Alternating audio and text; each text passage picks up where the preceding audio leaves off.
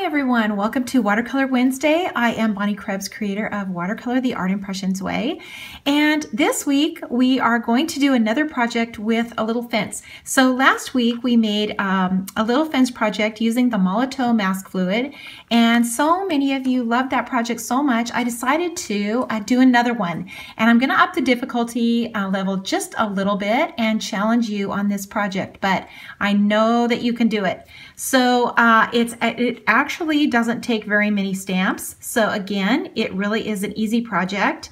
We're going to use a structure. And so I used the little house from this structure, this little cute little house right here, Watercolor Series Project 8. And then in addition, we only need something from our flowers and foliage set. So the little wildflowers right here, the little daisy bunch.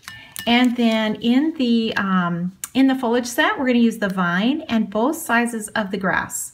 Okay, so super easy. You all know how to stamp the flowers and the foliage, so I know that you can do this project.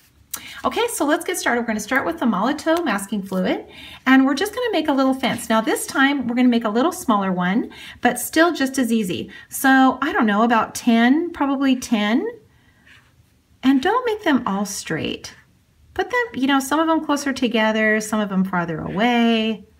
Make it a little interesting. I don't know how many that is. 3, 6, 9, 10, 11. Okay, so 11. Let's put a little decorative point on the top. And don't worry if you don't get these all perfect. It really doesn't matter. And then we're going to come across here on the bottom, just like this. And then under here like this. Okay, so again, make sure that there's no white areas showing through because we don't want the ink to bleed through. We want to make sure that these areas all stay really white. And we're going to let that dry, and I'm going to be back in 5 minutes. Okay, my masking fluid is completely dry now, so we're ready to stamp over the top, and we know that our white areas are going to be protected. So the first step is going to be to stamp the little cottage in the background. So I've got that on a block here, and I'm going to ink it with a really light color. So I want this cottage to kind of be faded out in the background, so not really dark. So we're going to start with the number 40.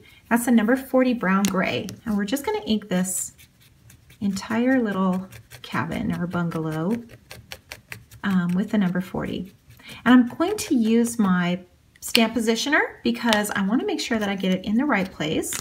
So I'm just going to use my little L square here, stamp this in the corner, and now I can see exactly where I want to put it. And I'm going to sit it pretty much right on top of the fence, maybe down just a little bit.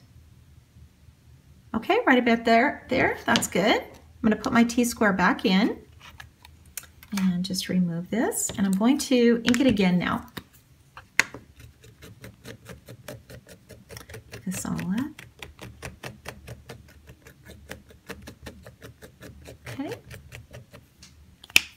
And now I'm going to stamp it right where I had it here. Okay, so in the background, just like that, perfect. Okay, so we're gonna start out now by pulling the color out of the lines. We wanna drag this color out. So we're gonna start in here where the shadows would be. And this is going to be pretty light. This side of the little structure, like right here, these are going to be pretty dark. These areas, that's going to be in the shadow, as well as this entire side of the house here. So we're going to come back and add some more color in here. Okay, that's about all we have to do on this. So let's add some color now to the roof, and we're going to do that with the sepia. So we're going to add a little color to the palette. And I'm going to add some number 86 as well. We're going to use this for the shadow on the house. We're going to keep that little cottage white, but we know that when things are white, they're never uncolored. So we want to make sure that we're adding enough shadow in here so that we can see the dimensions of that cottage and it doesn't look flat. Okay, so we'll start with the roof and we'll just brush some of this color on. Just dip your brush in water and add some of this color to the roof. Keep that top of the roof light. So you want to leave a little highlight at the very top of the roof. That's going to add more dimension.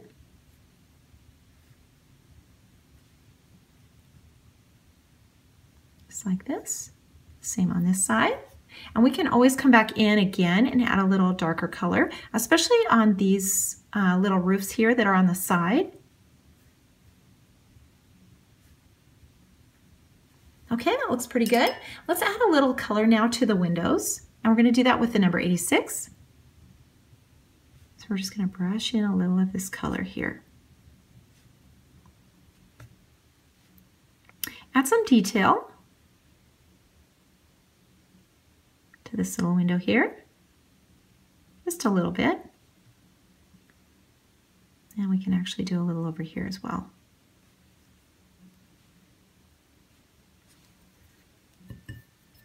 Okay, so now we're going to take some more of this color, and the sides of this little structure, these are going to be pretty dark because that's going to be in the shadow. So all of this over here.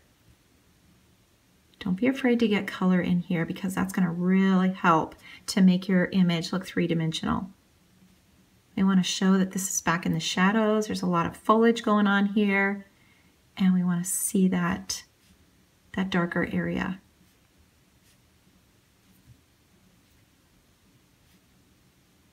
Just keep putting the color on till you get it dark enough. And actually over here on the side, I would use my fine tip and really, this is the number 86, this is the fine tip, and really get this dark in here. Underneath the eaves here, that's going to be really dark. Don't be afraid to put some of this color back in. That's going to really pop things out. Okay, let's add some color to the door now. And we can use that same sepia. This is pretty subtle in the background, so the neutral colors are actually really good. Okay, now take a little more of this and add some color on the side. Just keep your hand loose and just add a little more of this shadow color in here. Don't be afraid to do this. You know, the more that you play with these stamps, the more confidence you'll have to do things like this, but you'll be surprised at how much it adds. And see, again, on the sides can be really dark, and you can see what a difference that's making. And always try to go dark, dark to light, light. So where you can get these windows in really dark, do that.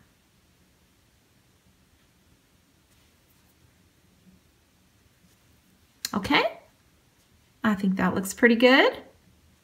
We're ready to move on to the next step. Okay, and we're going to start, the next step is going to be to add some foliage in. So we're going to take that large grass now. This is the large grass from the foliage set, and we're going to ink that with a green, and you can use either green that you like. This is a number 15 green. Actually, we want the large grass. That was the small one, so we want the large grass. And we're going to stamp this kind of right in this area right here. So not at the very bottom, but sort of in the middle. And remember, you're going to ink this 1, 2, 3, 4, 5. So count to yourself. Make sure you're getting it in there a bunch of times. And our white areas are all going to be protected, so you don't have to worry about this masking fluid. It's going to protect all your white areas. And we want a lot of color in here, kind of surrounding these areas.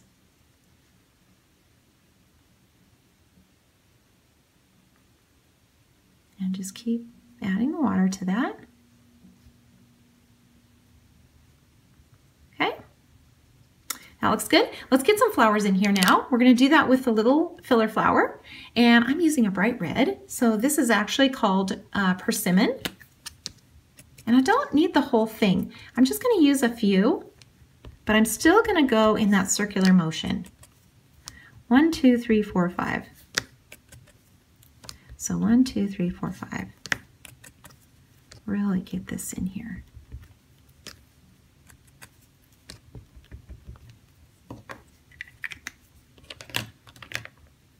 Okay, now we're going to add some water to that and just dab. Just dip your brush and dab. You can drag some of this color down into the grass area. That's okay.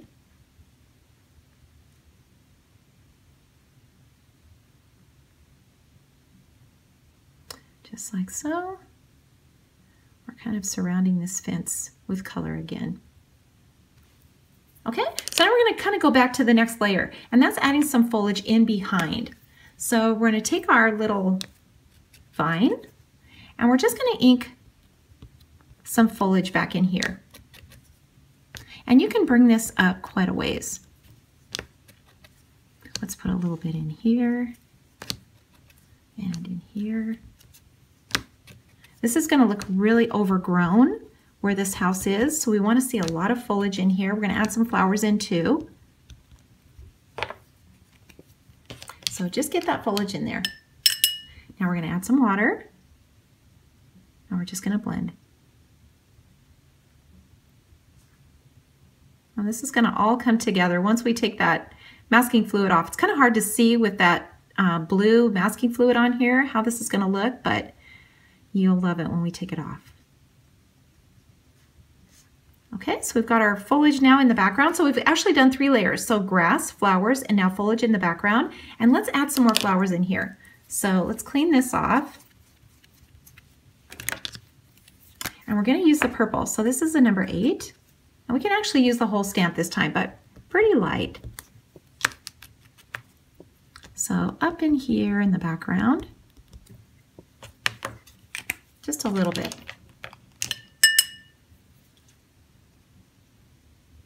And then just tip your brush. These little flowers are so versatile. They're so easy to use. And you know, once you get really good at using them, you can do so many projects. You can just look at a project and say, I know how to do that because I know how to stamp the flowers and foliage and the vines and everything else. Okay, so let's do one more layer. We're going to go up even higher, and we're going to take that same foliage now, again, and we're just going to go up even farther up above.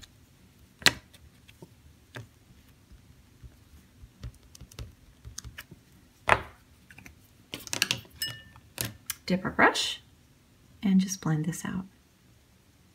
You can really blend this out up here because this far back, you wouldn't really see the foliage, the flowers, or excuse me, the leaves. So you can blend out a lot of this detail.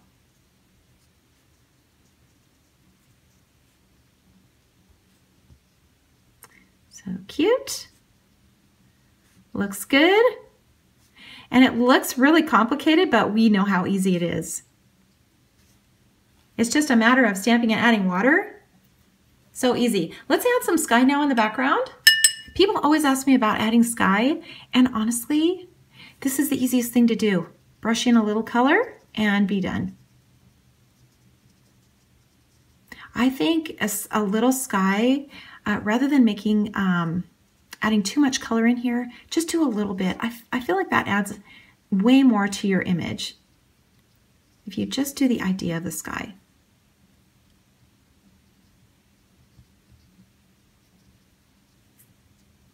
Okay? Let's make sure we have enough color back in here. You see all this foliage back in here? That's going to add a lot of shadow to this house. So we want to make sure this is really dark back in here.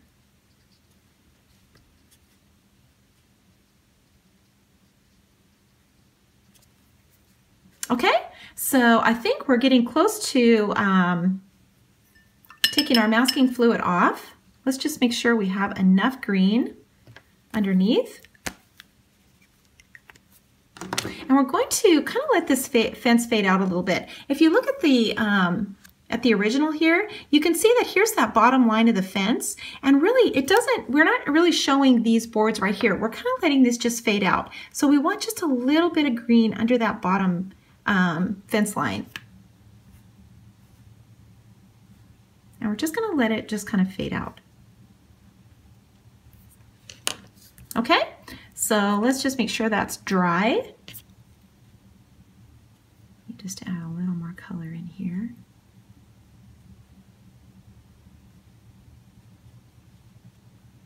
You can always go back and do this.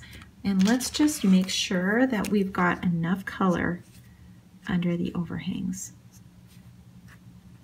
Really want to pop that up.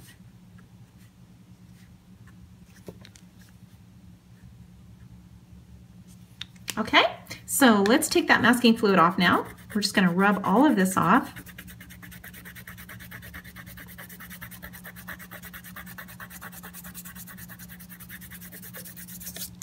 And we can see our little fence under here. And it looks pretty flat because we haven't added any shadow to it. So we never want to leave anything uncolored. So especially when it's white. So dip your brush now, add a little 86. This is the 86 African Violet again. So we're going to dip our brush and we're going to take a little of this 86. And we're just going to make our little flat line here where we made that little decorative edge. A little top of the posts. We're just going to make that little blue line on here. And then we're going to come straight down on the side, just like we did before.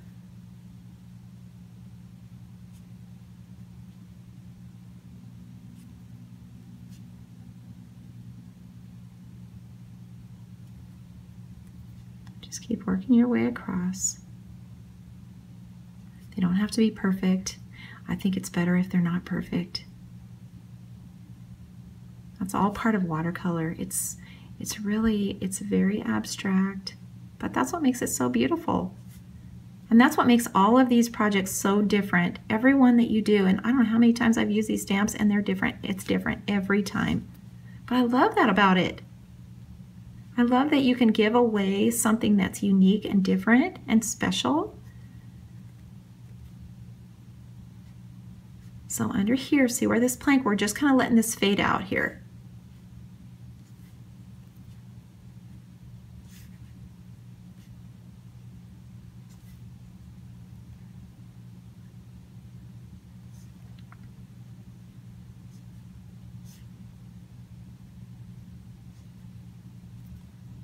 Just make sure we can really see that shadow under here. Okay, so let's add a little bit of grass in here. So now we're going to use the small one. And we're going to use that same green, so number 15. We're just going to come right along the front of it here.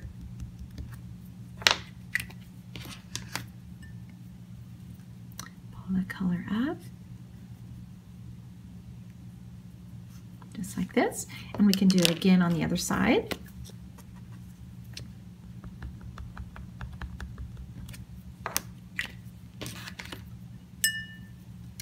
Dip our brush.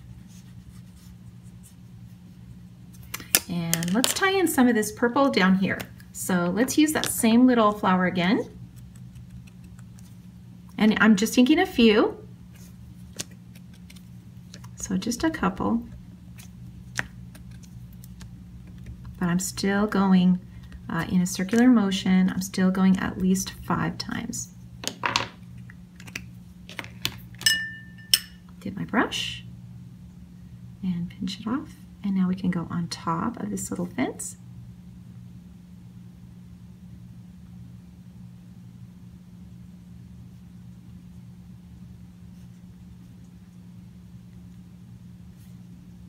And just kind of pull this color out.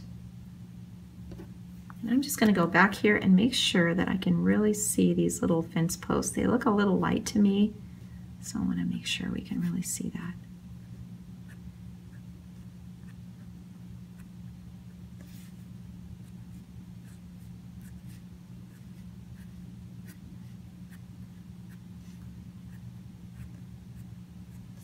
Okay, one thing left to do, and that is to sign and date. Be sure you do that. Sign and date your work, put it in a frame, put it on a card, and give it away to someone because they will absolutely love it. Thank you so much for watching, and I will see you next week.